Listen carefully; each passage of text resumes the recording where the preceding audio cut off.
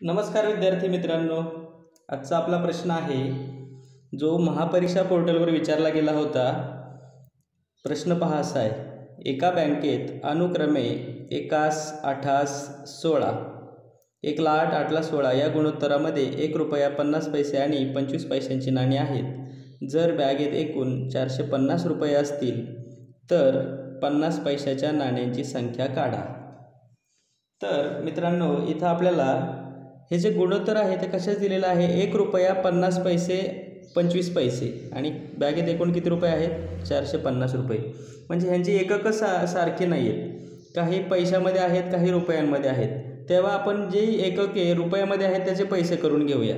आता 1 रुपया म्हणजे किती, 100 पैसे। अजून काय आहे, 450 रुपये, 450 रुपये 450 रुपये म्हणजे 450 गुणिले 100 पैसे करायचे असतील तर 45 आणि शेवटचे 1 2 3 0 45,000 पैसे। आता आपण काय करूया, हे जे गुणोत्तर आहे ते आपण त्याची समानपट x मानूया। उदाहरणार्थ मग 1 रुपयाच्या नाण्यांची संख्या बरोबर x मानूया। समजा 1 रुपयाच्या नाण्यांची संख्या x मानली। त्यानंतर 50 पैशाच्या नाण्याची संख्या, 50 पैशांच्या नाण्यांची संख्या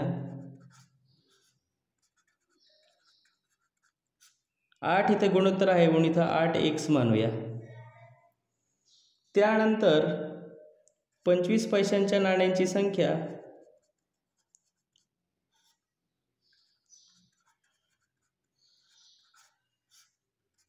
25 पैशांच्या नाण्याची संख्या 16 आहे गुणोत्तरात म्हणून 16x मानूया।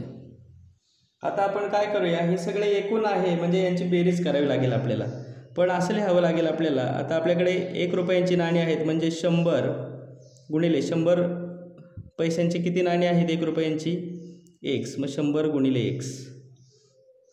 त्यानंतर 50 पैशांची नाणी आहेत, किती आहेत, 8x नाणी आहेत म्हणून 50 गुणिले 8x अधिक पुन्हा 25 पैशाची नाणी आहेत ती किती आहेत, गुणिले 16x गुणिले 16x बरोबर एकूण किती पैसे आहेत, 45,000 पैसे आहेत। आपण या सगळ्याचं रूपांतर पैशामध्ये केलेलं आहे। त्यानंतर पहा मित्रांनो, 100 गुणिले x 100x, 50 गुणिले 8x, 50 गुणिले 8 केलं तर 400 येतं, 400x।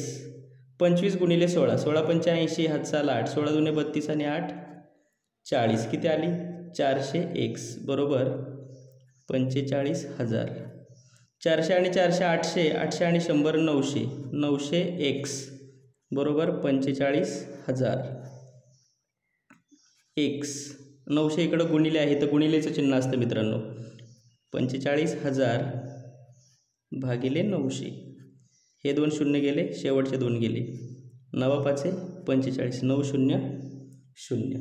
आता पहा x बरोबर किती आलंय, 50 आलंय, x बरोबर आलंय 50। मग आता x बरोबर 50, तर 8x म्हणजे काय काढायचे आपल्याला, 50 पैशांच्या नाण्यांची संख्या काढायची आहे। मग आपण तेवढंच काढूया, 8x म्हणजे 8 गुणिले 50, 8 0 0 8 5 40, 50 पैशाच्या नाण्यांची संख्या किती आली, 400, पर्याय क्रमांक 4 बरोबर आहे। तर मित्रांनो, या प्रकारचं गणित आलं की हे असं सोडून घ्यायचं असतं आणि खूप सोपं गणित आहे। तुम्हाला समजावून म्हणून एवढा वेळ लागलेला आहे, नाहीतर हे गणित खूप अगदी 10 ते 15 सेकंदामध्ये सोडवता येतं। यासारखेच नवनवीन व्हिडिओ मिळवण्यासाठी आपल्या चॅनलला जर तुम्ही सबस्क्राईब केलं नसेल तर सबस्क्राईब करा। धन्यवाद।